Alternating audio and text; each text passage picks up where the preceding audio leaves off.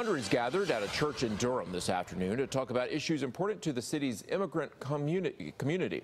CBS North Carolina's Kelly Kennedy joins us now live in our studio with more on today's event. Kelly? Justin, the news of immigration raids taking place across the country has brought many immigrants' fears to a fever pitch. Today, the Durham community came together to try to reassure Durham immigrants that they are safe here. Organizers say about 1,300 people attended the meeting. Many immigrants said they were worried about getting deported after hearing about the recent ICE raids across the state and the nation.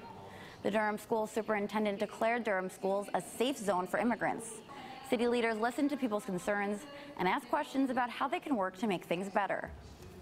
Many people view refugees and immigrants as bad, violent people, and about them instead of looking as the victims of poor politics around the world.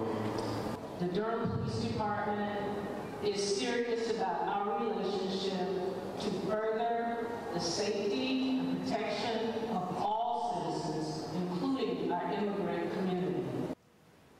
Durham Congregations, Associations, and Neighborhoods, or CAN, hosted the event.